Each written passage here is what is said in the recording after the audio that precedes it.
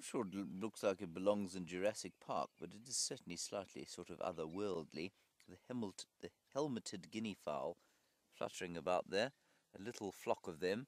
I think they're rather amusing to watch. They look very surprised by life and somewhat incongruous. They look totally immobile.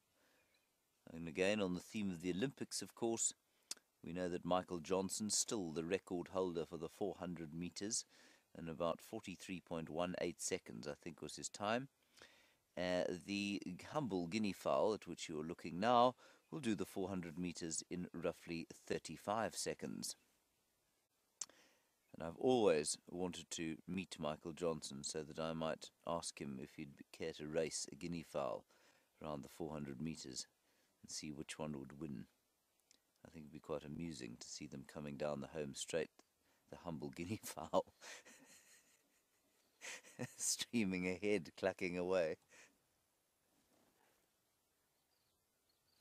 They really are the chickens of the bush.